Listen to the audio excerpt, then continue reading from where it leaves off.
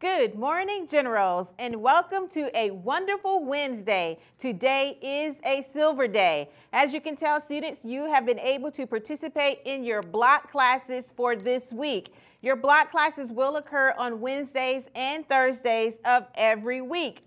I'm sure you have noticed that your other classes on the traditional days are much shorter, but you do get to see your teachers all day, every day on the traditional days. What's important about that is you need to make sure that you're getting to your classes and making sure you're getting there early, because to be early is to be on time. You do not have a whole lot of time to waste. Once you are in there, you need to make sure you are focused and you're receiving all the information that your teachers are presenting to you. Tomorrow will be a black day, which will also be the first generals time that you guys will have during your 8th period.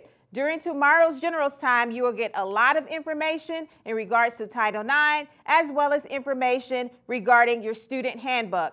As I mentioned before, if you haven't had the opportunity to go through this book with your parents, please make sure that you do so. There's a lot of important information in there and things that you need to know so that you can be successful here at Shiloh High School.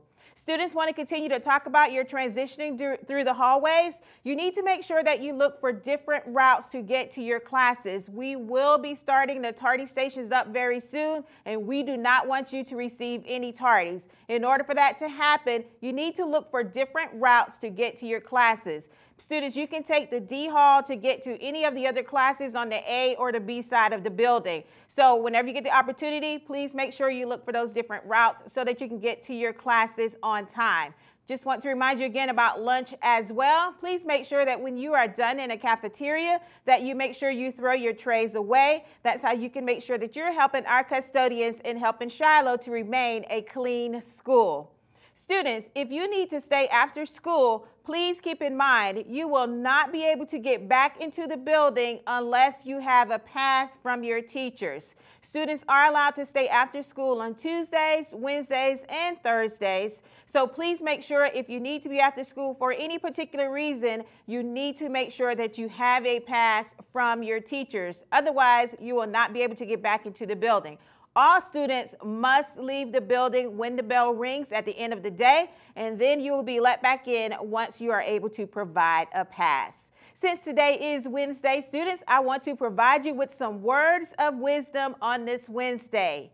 Students, remember, your attitude will determine your altitude. If you have a positive attitude, no matter where you go and what you do, it will help you to get to the next level. So although we can come across situations that can be difficult and it can cause you to not have the right attitude, which will affect how you handle particular situations, you need to think about what's going to happen next. How will this affect me down the road? So make sure you stay focused on your attitude because it will determine your altitude.